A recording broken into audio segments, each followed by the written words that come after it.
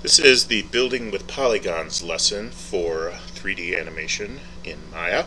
In this lesson, you are going to learn how to differentiate the basic components of polygonal surfaces, use primitive objects as the basis for more complex polygonal models, understand the difference between moving objects in the scene and moving your point of view in the scene, select the faces, edges, and vertices of polygonal meshes. You will learn how to move and rotate extruded polygons using the polygonal transform manipulator. You'll learn how to split vertices and subdivide polygonal faces, and finally how to smooth polygons to make the model appear less faceted. Now this is a rehash and continuation of Unit 3, where you're going to just kind of review a lot of the things that you will have already learned in Unit 3, but also enable us to work with polygons a little more. So probably the most common type of models that you'll make for most people, for most animators. So I want to open the scene file helicopter.ma, and this is just for reference.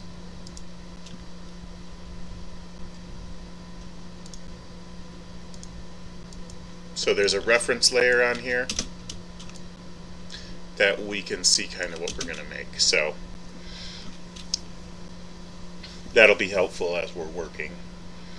Let's create a polygon cube using create polygon primitives, cube option box.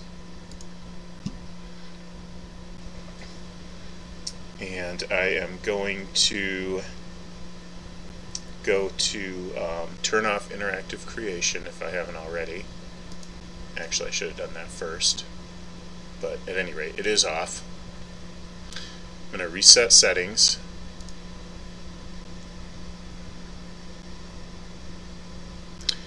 And we're going to make it a width of 4, height of 5, and a depth of 9.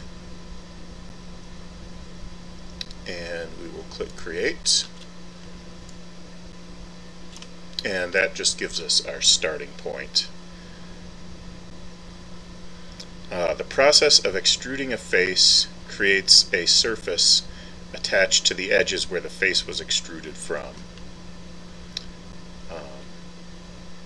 So we're going to do a lot of extruding to create this, which is pretty normal. It's pretty much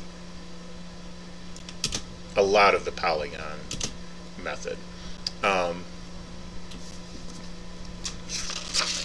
And I think, you know what, the tutorial models the whole thing, but I'm going to do, it's symmetrical, so that's not really optimal.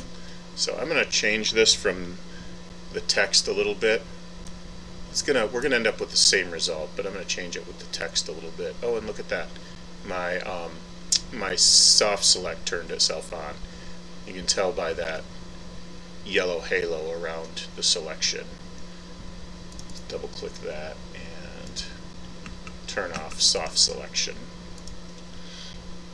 So what I'm going to do is I'm going to grab these two vertices and I'm going to use the snap to grid and just move them to the center.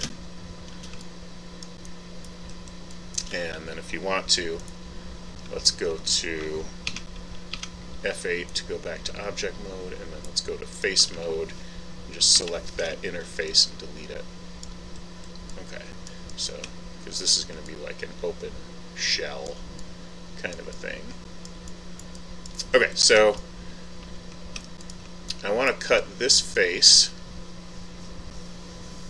along the fins here.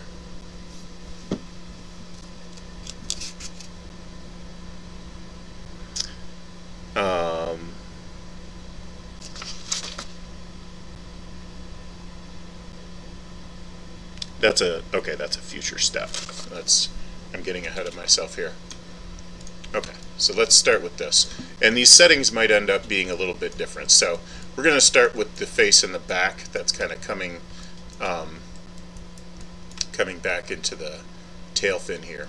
So let's go ahead and do an extrude. Control E, or it's right here in the polygon modeling shelf, or I think it's under Edit Mesh Extrude.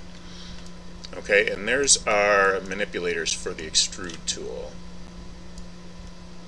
And this, I'm going to pretty much just do this visually instead of numerically. So I can move, we have the luxury of having this template here, so why not? So I can move these extrusions to where I want them, and you can see where it created new geometry at the point of extrusion. So that's what I was talking about when I said the process of extruding a face creates a surface attached to the edges where the face will be extracted from. You will see a manipulator handle that has rotation, scale, and move incorporated into one manipulator handle. Click and drag on the blue arrow to pull it outward. And then you can scale it with the scale handles. Now, one thing I want you to be careful about is I'm doing this in halves. So if I move those vertices that are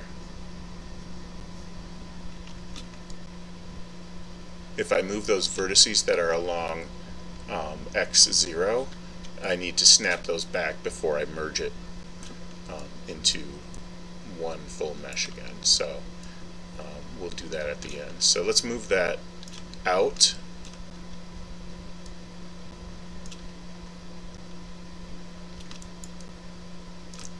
And just kind of move it into place here. Takes a little bit of scaling and a little bit of rotating. So, and if you scale it along the x-axis, it's going to move these vertices off of x0. So again, we'll just have to come back and move all those vertices back to x0 at the end. That'll be a really quick, simple thing to do. Okay, so make it just a tiny bit more exacting. It doesn't matter really if it's not totally exact, but whatever. And let's go ahead and do another extrusion. You can do that with the G key. That means again, and that just invokes whatever tool you used last. So there we go. I'm going to pull that out.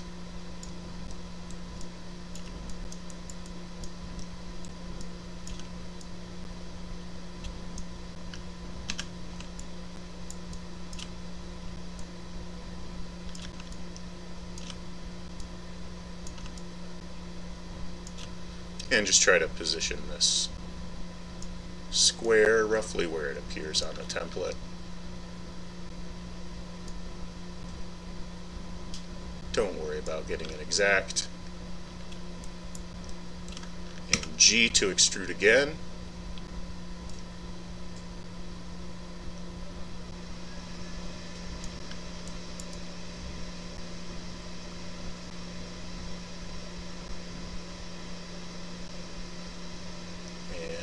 That got a lot thicker than I intended it to.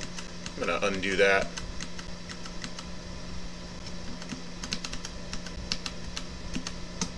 Okay. And I think I need to size that down a little bit. Should be about half the size of the fuselage in width. So this is probably not exactly on x0, but again, we are going to fix that at the end. Okay, so that's more like what I'm looking for. I'm doing half and using the symmetry to just mirror over to the other half at the end. Okay, so G to extrude again, F to frame it up.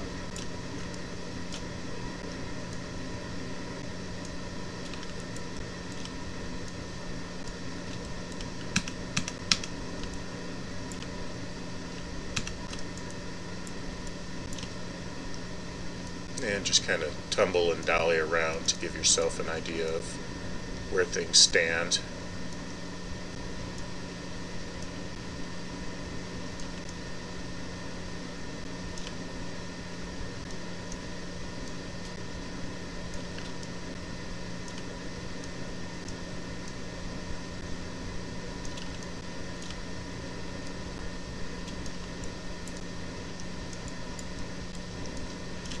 G to extrude again, and I'm just going to go right through the fins here, all the way almost to the tail fin here.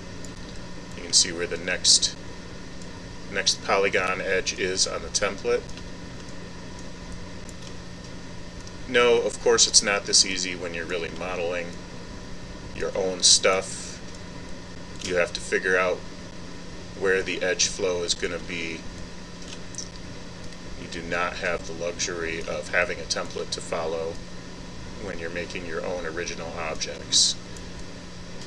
But with time and experience and practice and some trial and error, you will eventually learn. And let's do G to extrude again.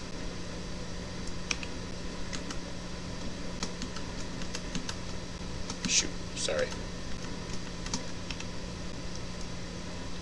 G to extrude again, and I'm going to once again put this in the position shown on the template.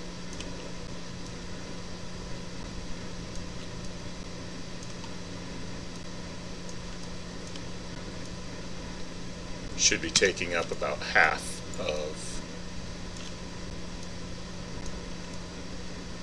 the width, give or take. Doesn't have to be exact. Now, if we mirror this with these polygons on the inside here, we'll have these extraneous polygons inside the model, which may or may not cause a visual problem, but it does.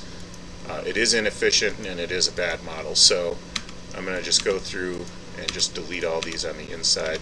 So that gets mirrored over and then sealed up. The center gets merged together, so it'll be a sealed mesh. Okay, so now I'm going to select the top. I can go ahead and extrude that. A lot of extrusions, so very common polygon modeling technique. Select a face, extrude it maybe a few times, select another face, extrude it, select another face, extrude it, and you start to have your object starts to take shape.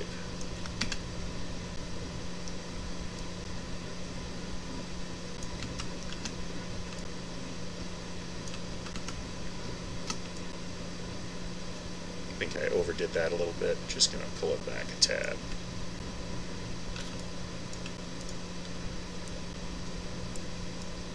So, and you can do a vertex manipulation as well. That works for some of this stuff. That's pretty good there. Okay. Back to faces now. And again, we've got this face that's going to get, it's going to create a face inside the object when it gets mirrored, so we're going to delete that face. That's going to happen every time we extrude with a polygon that includes the center of the model. So when we extrude, for example, these fins from the edges, that will not happen. So G to use the last tool again, which is extrude.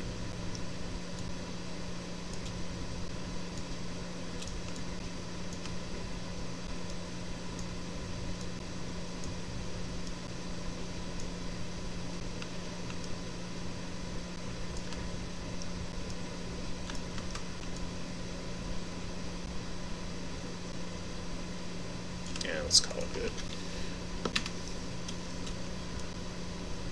Actually, I probably could have done both of those at the same time and just used one manipulator for both of those fins, but whatever. Okay.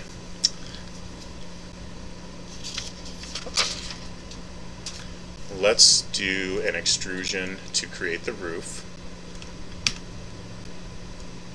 I'm just pressing the G key to activate the same tool again, and I will shape this roof.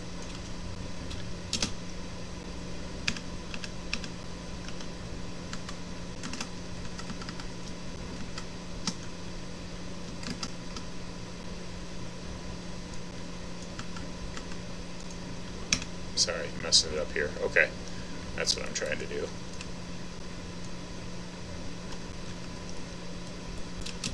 Now, some of this might be better suited for the orthogonal views. Like I can grab those points and just move them over to create the windshield there, and that works quite well. You can see they're not exactly right on the point. I'm not that concerned about that. So let's go back to face mode and delete that inside face to get rid of it. And I'm going to create this opening in the intake in the back here. I'm going to do that by extruding, and I'm going to size that down in the Y direction and the X direction, and I want that sitting on the center here. Try to make it, I think it went a little too narrow there. There we go, that's a little better.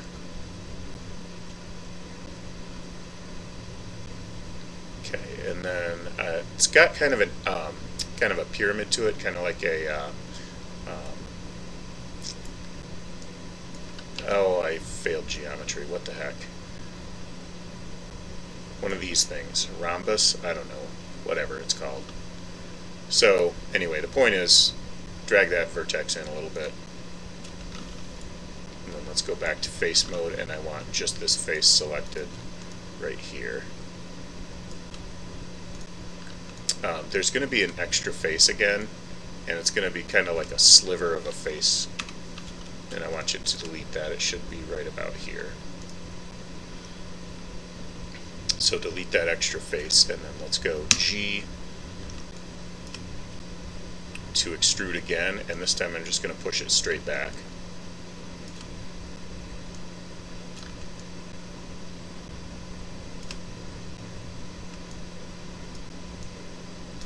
How far back you want to go is up to you, but don't go so far that it comes out the front. So somewhere around there is good. And this top bit here should have a bit of an inward slant. And it looks like right now it has a bit of an outward slant. So I'm going to grab that vertex and just... Actually, I think I just want to move it in the X direction like that. Okay, cool.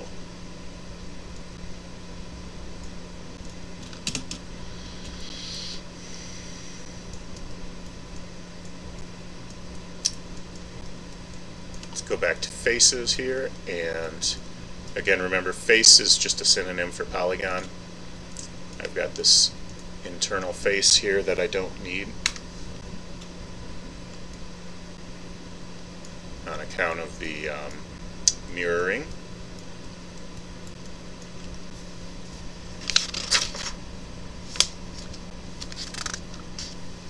And let's do the wing. I think this is the one extrusion where we won't end up with extra internal faces that we need to delete. So I'm going to turn on my multi-cut tool. You can do that right from this shelf if you like.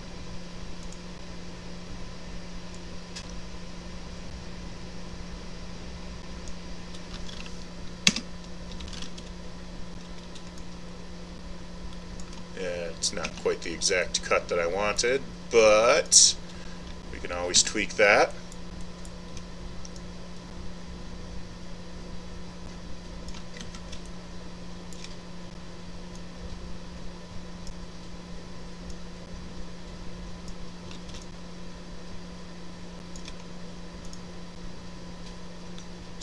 tweak this a little bit so that it matches back up with the template.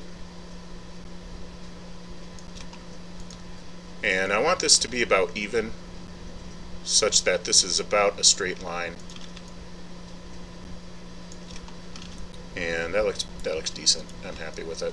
And go back to my face selection and press, if I press G, actually the last tool I used was cut, so I have to actually press extrude again. And if I pull this out, it goes out perpendicular from the face that it's coming from, and that's actually not what I want. I want it to go straight in the x-axis. So there's this little handle here that you can flip that switch that comes with every extrude, and that will, instead of extruding it relative to where you're starting from, it will extrude it according to the world axes. So in this case, that's what I want, because I want it to come straight out. Okay, so let's do that, and I want to bring it in a little bit and squash it down a little bit.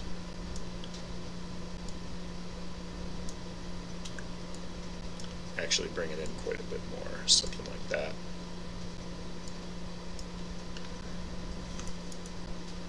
Okay, and I'm going to do a little rotation here to straighten it out a bit.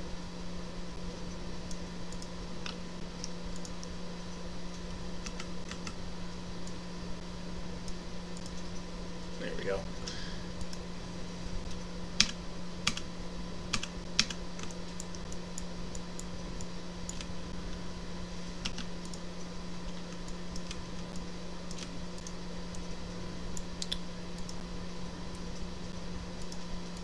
And I'm going to bring these vertices in line so that they're, because they're a little bit wonky right now on mine here, so just so that it's in a little bit more of a line. And the surface is a little bit more straight, because some of these are non-planar polygons right now, so we got to fix that. But I think in most cases a smooth should fix the non-planar polygons, but if it doesn't, we can always triangulate the polygons. So, and then I'm going to move this so that it's, yipes, come on now.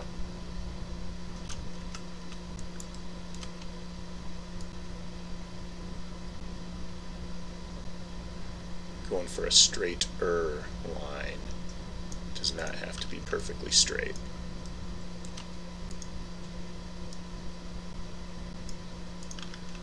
There we go. So that's pretty good. That's fine. So, and then that one does not leave anything that needs to be deleted. So we can just go ahead and click on the face here and do another extrusion, which I can use the G key now because that was the last thing I did. And I can just pull this forward so that it's about in line with the template. Probably starting to sound like a broken record here, but this is commonly what it's like when you are modeling polygons. I'm going to stretch that in a little bit and just move it back to the center here. And then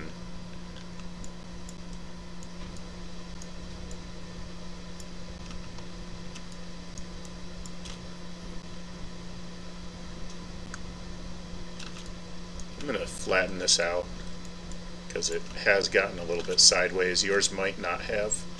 If yours looks pretty flat, don't worry about it, but you can see where mine is becoming non-planar here. So I'm going to flatten that. I'm going to go to vertices, and I'm going to do this in the top view here.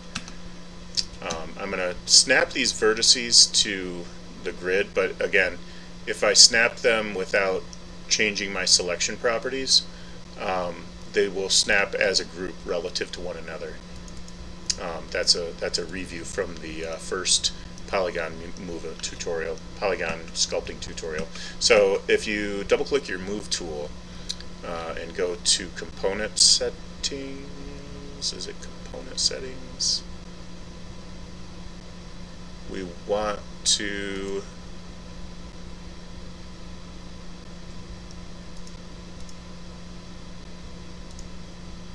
move snap settings. Okay, turn off retain component spacing, and now we'll turn on snap, and boom, they are all in a line.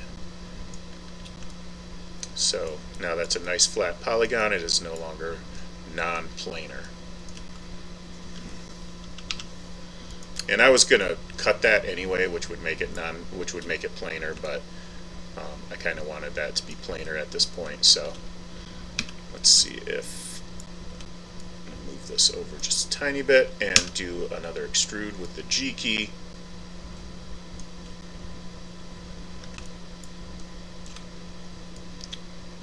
And do the same kind of tweaks we've been doing. Size it,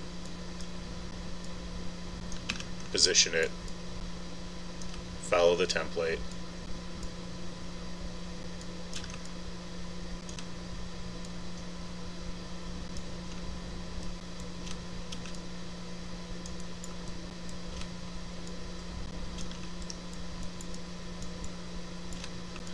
I like my nose a little better than the template, actually, so I'm okay with that.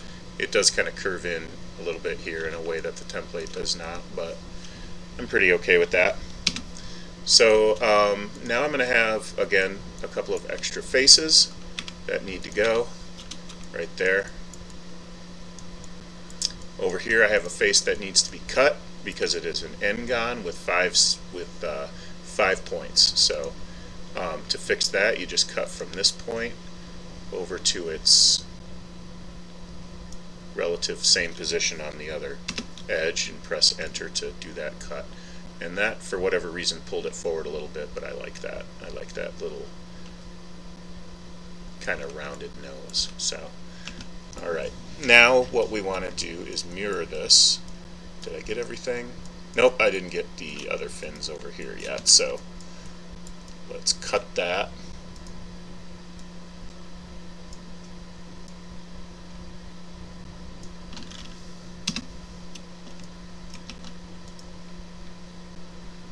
Extrude. Oops, I can't use G because I used the cut. Alright, there we go. Extrude. And I am going to do a world extrude. I don't want to do it perpendicular to that surface.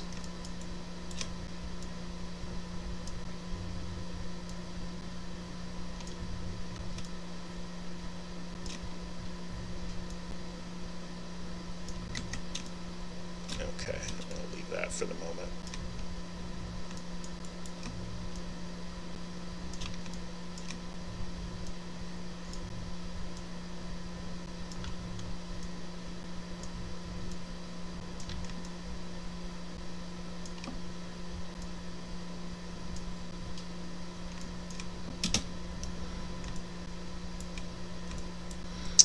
Okay, I'm going to go to my overhead view here, and I am going to select vertices. I'm going to actually line these up the way I showed before. Double click on the move tool. Hey, come on! Try not to dock it in the wrong place. Move snap settings. We're going to turn off retain component spacing. I'm going to turn on snap, and then nicely lined up. And you know what? I'm going to do that with this other fin as well to get that nicely lined up.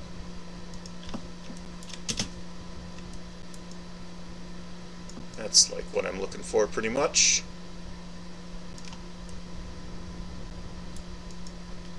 So, and I've still got some, no, those are fine. Those are good. I thought I deleted those. Okay, they're good.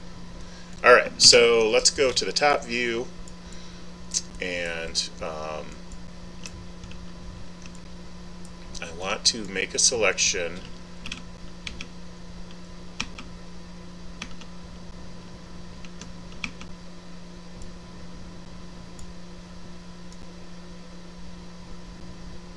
along the top edge, but I want to be careful that I only get the vertices that I want to go to the 0 point. So for example, I got this vertex in the tail fin. I want to subtract that from my selection. So, and I've got the same right here in the tail fin. The tail fin's really thin, and it's really easy to grab those vertices. We don't want those snapping to the 0 point, just the ones in the middle. Right along the middle there is what we want. So I'm going to take a look around and just make sure. I think that's the only place where I did that. Yeah, it looks like it is. So make sure that you've just got the middle vertices selected. And I'm going to open up the Move Tool options and just double check.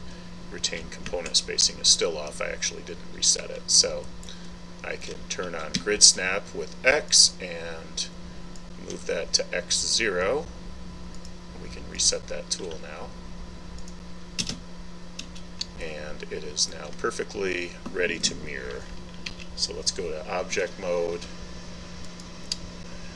Mesh, Mirror Options, and this is going to mirror on the -X. We're going to combine this with the original, merge border vertices. Okay, should be good.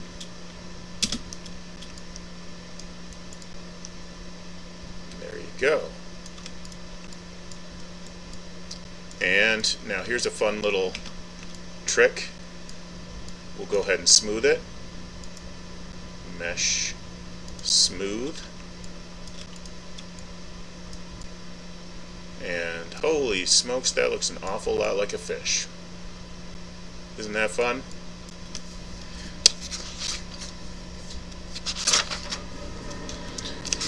So have fun with that, and have fun with your final project. Remember to review the 5 modeling concepts that will accomplish 90% of any poly modeling project, because that is very, very helpful to know.